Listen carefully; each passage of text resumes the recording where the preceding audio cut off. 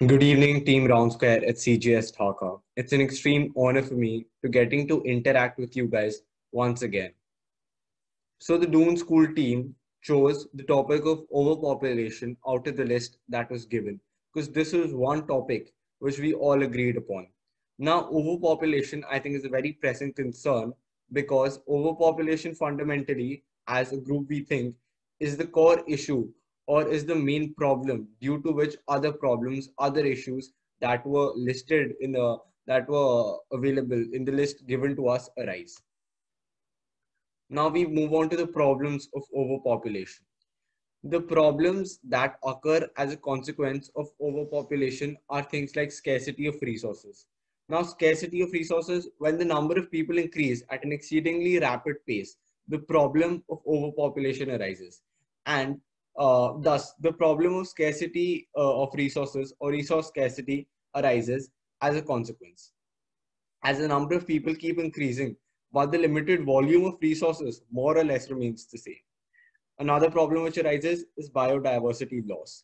With more and more people inhabiting the planet, more and more space or area is required to provide shelter to them. As a result, deforestation increases to create more space for human habitation. And this in turn leads to a loss of biodiversity. Pollution. Now, all kinds of pollutions, be it water pollution, land pollution, or noise pollution, occur as a consequence of overpopulation. As with more people, there will be more waste generated in all forms. And pollution is not only harmful for the environment, but can negatively impact the human race as well. So, this is one problem we definitely need to address. Now, the lack of education and healthcare is another very natural problem that arises as a result of overpopulation, as there is an exponential rate of increase in the number of humans on the earth, and the current education and healthcare infrastructure in place to address that problem is not sufficient enough. It is not sufficient enough to successfully solve the problem. And there are various other issues like there is climate change, ocean acidification, chemical pollution, freshwater withdrawals, land conversion. So all of these problems add on to the problem of overpopulation. And what we're falling short of or what we're losing on is water, food, health, education, income and work, peace and justice, political voice, social equity, gender equality and all. Now, solutions for overpopulation.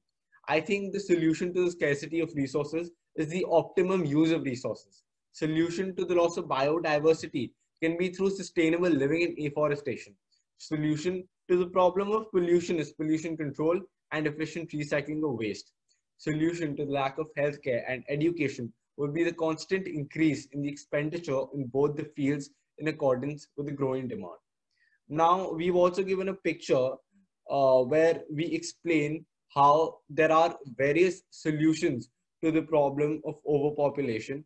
And here we have given many examples of countries across the world which have adopted very successful measures of curbing overpopulation, of solving the problem of overpopulation. But by and large, I think the main problem, the main solutions that there are to overpopulation are the optimum and efficient use of resources.